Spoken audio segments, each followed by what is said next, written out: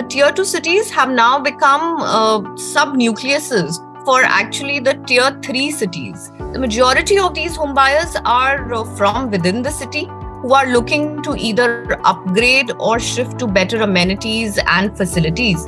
Additionally, we are also witnessing some out-migration from the tier 3 to the tier 2 cities, for the want of better social and physical infrastructure. However, the pandemic also brought in, a change in consumer behavior, with increased preference, demand for bigger homes, demand for suburban homes in satellite or tier 2 cities. The Yamuna Expressway Industrial Development Authority (IDA) has launched new group housing and commercial plot schemes along the expressway. The authority aims to generate revenue of Rs 500 crore from the two schemes, which have been launched after a gap of 9 years. Hello everyone, Namaskar, Salaam, Akal, Vanakkam. We are back with a fresh episode of Keeping It Real by Housing.com.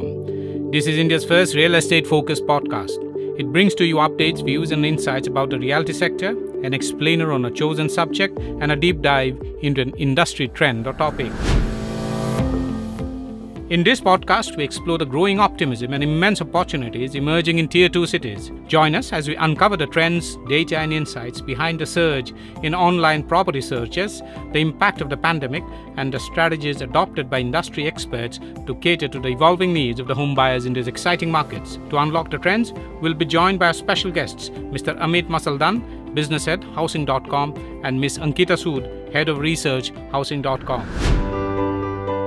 The Yamuna Expressway Industrial Development Authority (IDA) has launched new group housing and commercial plot schemes along the expressway. The authority aims to generate revenue of Rs 500 crore from the two schemes, which have been launched after a gap of 9 years. The last IDA sector group housing scheme was launched in 2014. In the group housing scheme, 3 plots have been put up for auction and interested parties can submit applications from May 5th, 2023. The last date to submit applications is June 5, 2023, and the e-auction will be conducted on June 23, 2023. 2 plots of 45,000 square meter and 1 of 60,000 square meter at Sector 22D will be auctioned under the scheme. According to IDA officials, the reserved rate of bidding is Rs 33,825 per square foot for a plot of 60,000 square meters, while it is Rs 30,750 per square foot for a 45,000 square meter plot. The authority expects to garner around Rs 479 crore through the auction of the plots. These plots are in proximity to the Eastern Peripheral Expressway, upcoming Noida International Airport, and the proposed Film City. Under the IDA Commercial Plot Allotment Scheme, 7 commercial plots have been put for auction at Sector 22A. The scheme offers 2 commercial plots of an area of 112 square meters, 4 plots of 124 square meters, and 1 plot of 140 square meters. The reserve price for the 112 square meter plot is Rs 2.87 crore, while the reserve price for plots of 124 square meter area is Rs 3.18 crore. The reserve price of the 140 square meter plot has been fixed at Rs 3.59 crore. The revenue potential from the auction of these plots is estimated to be at least Rs 22.11 crore. The authority plans to accept payments in parts instead of paying the property cost upfront in 90 days to benefit the buyers. The applicants are required to pay 10% earnest money at the time of application. Successful bidders must pay another 30% of the total cost at the time of plot allotment. The remaining 60% would have to be paid over 3 years in 6 installments. According to data from Housing.com, Lucknow, Jaipur and Indore are emerging as top cities for buying a home. Online property searches for apartments, houses and commercial spaces are growing rapidly in cities such as Ahmedabad, Pune, Chandigarh, Lucknow and Coimbatore, indicating expanding opportunities in the real estate industry beyond large metropolitan regions. The pandemic has accelerated digital adoption and online demand, leading to remarkable growth of over 100% in online property searches on Housing.com since the physical operations commenced in 2021. These trends are expected to continue, providing developers and real estate agents with a significant opportunity to cater to the needs of home buyers in Tier 2 cities. Coimbatore has become a popular residential hub due to its growing industrial base, high living standards, focus on quality healthcare services, and popularity as a residential hub for senior living and second homes. This has attracted both domestic and non-resident Indian homebuyers and investors to the city. Lucknow and Chandigarh have also witnessed significant increases in online property searches. The search activity in Chandigarh is even higher than the national average, as well as in the cities of Ludhiana and Amritsar. The data indicates a lot of potential in Tier 2 cities, with online property searches for apartments growing at a faster pace than for independent homes. Overall, the data suggests that Tier 2 cities are a promising investment opportunity for real estate developers and agents.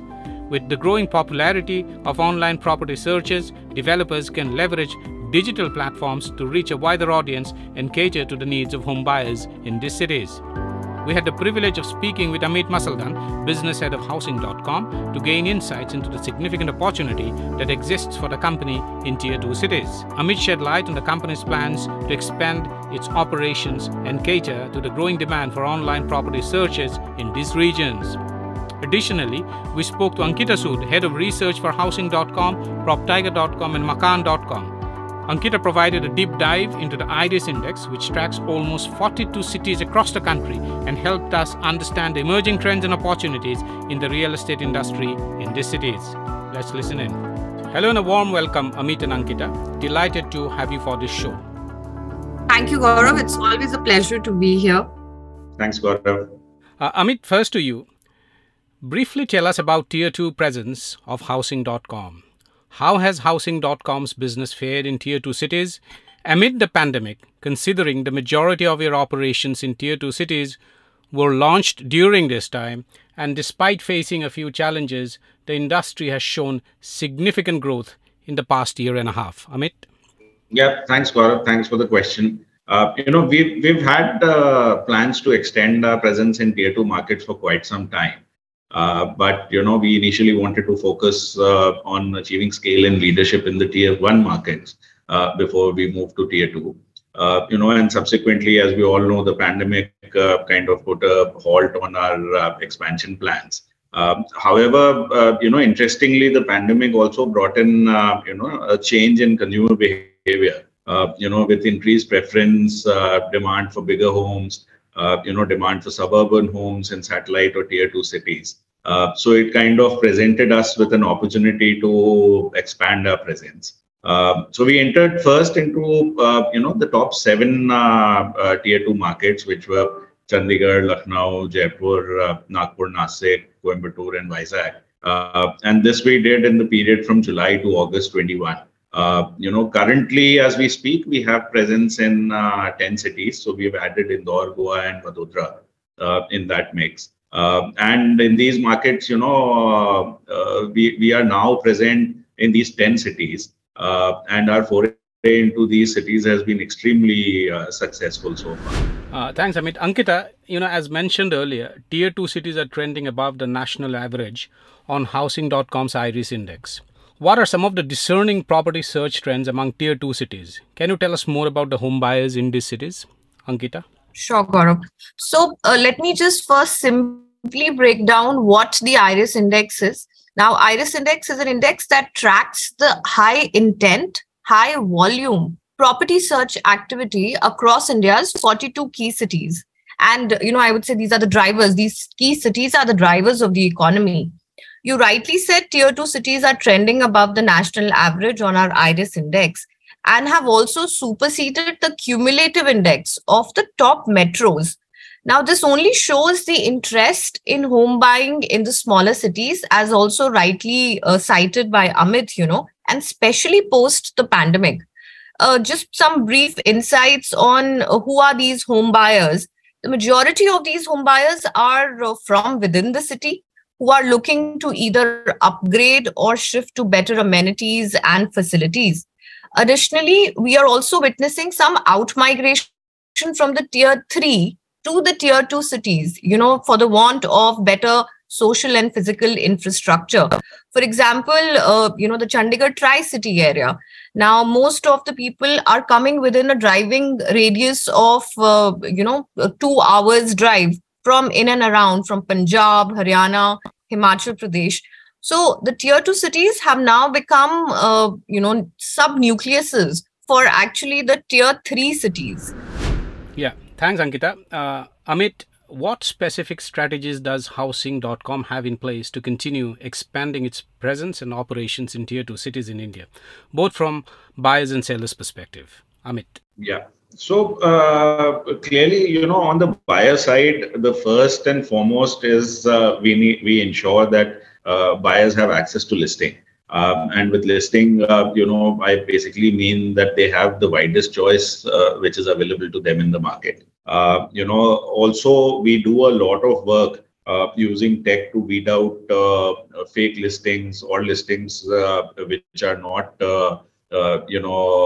in line with what the market kind of suggests are the rates in a particular locality. So with this, our standing has been that in case if a person is looking for a house for rental or for buying in tier 2, the natural place where he should kind of go to is the housing platform where he gets the best choice. On the seller side, we have been working with sellers to create, customized product packaging, which has to be different across markets, because as we know, real estate is a very localized business. What works in Mumbai will not work in Delhi, and similarly for tier 2, you have to kind of approach every market differently. So what we've started is, a forum called as a housing partners meet, where we are very keen on listening to what our trade partners, both agents and developers, have to say. It's a process, it's a journey that we've started this year. And we've conducted a lot of these meets this year to kind of hear out what the sellers on the platform are saying, and how can we, create more products which suit their requirement in their own markets. Absolutely. Ankita, to what extent would you attribute the rapid infrastructure development for the rise in demand for properties in India's tier 2 cities? Also, to what extent has the pandemic played a role in triggering the bullishness in property markets in these cities? Ankita? So, Gaurav, absolutely. Real estate, for location is very important, and for a city to grow, connectivity is very important.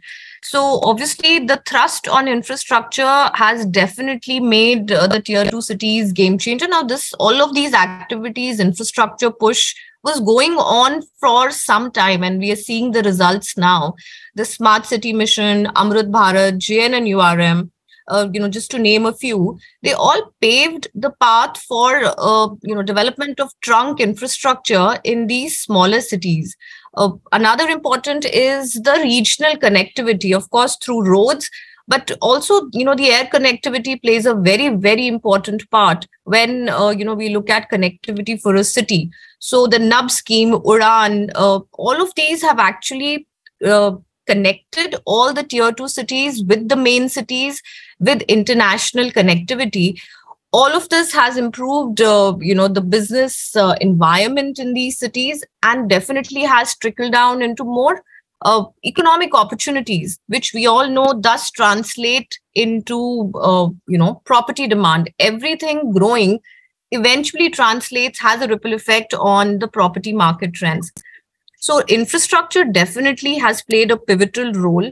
And, if I specifically talk post the pandemic, then the hybrid work culture, we saw many people went back to their hometowns. So they were looking for all of those amenities and facilities there as well. So they bought they rented houses back in their hometowns as well. I already highlighted the in-migration from the tier 3 cities. That's also, pushing the demand in our tier 2 cities. So definitely connectivity, specifically air connectivity. Post-pandemic, we saw many of the tier 2 cities, their air traffic has grown, 2 to 3 times. So that says a lot of the interest levels in our tier 2 cities. Amit, how do you see the real estate market evolving in tier 2 cities in the coming years, and what steps is Housing.com taking to stay ahead of the curve and leverage these growth opportunities? So I think the market, Ankita touched upon that, the important point that tier 2 markets are doing very well. We are seeing growth in the market. As far as our revenues are concerned, We are seeing a fabulous close to a 200% growth, year-on-year growth this year in the tier 2 markets that we operate. We expect a fast-paced growth. Obviously, our base is low, so percentages in the initial years look high, but we still expect at least a 50 to 60% CAGR over the next 2 to 3 years, while we kind of continue to expand our operations. We are looking at, given that there is a lot of interest in real estate in these markets, we are looking at adding at least 10 to 12 more cities in the next 2 to 3 years. And ultimately we present in 20 to 25 cities by 2026. We are engaging with our partners on a deep touch model. As I said, that we like listening to them so that we are in sync with what the needs of the market are. And clearly, our ambition is to, first maintain our leadership on the audience side. Secondly, provide the best options for users to kind of see. And thirdly, also attain, leadership in all these markets on revenue in the next 2 to 3 years. Thank you, Amit and Ankita, for taking the time out and dropping by to have this conversation with us, and also sharing a deep insights and perspectives on the direction of the tier 2 market so far as property is concerned, and also on expansion plans of Housing.com in these growth markets. Thank you so much. Thanks, Gaurav. Thanks, Amit. Property owners across India have to pay property tax on the property owned to the municipal corporation in that locality.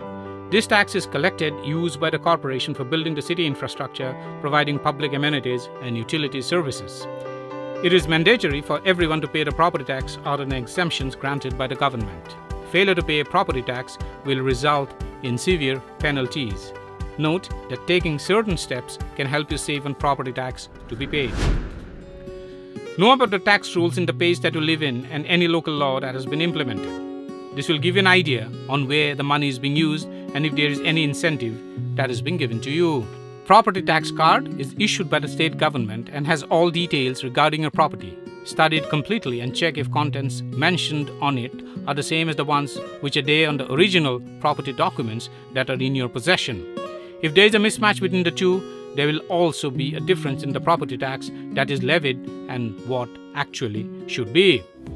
People staying in independent homes or bungalows should note that any changes to the structure can invite more property tax. So, unnecessary structural changes should be avoided, and to keep property tax low, no changes should be made. State governments offer rebates to property owners for paying property tax before the deadline. The rebates offered vary from state to state. For instance, Greater Chennai Corporation offers Chennai property tax rebate to citizens who pay within 30 days from the beginning of the half year, with April being the beginning of half year. That's it from us for this episode. We shall be back again with a fresh episode of Keeping It Real by Housing.com with information and insights on the real estate industry. Take care and stay safe.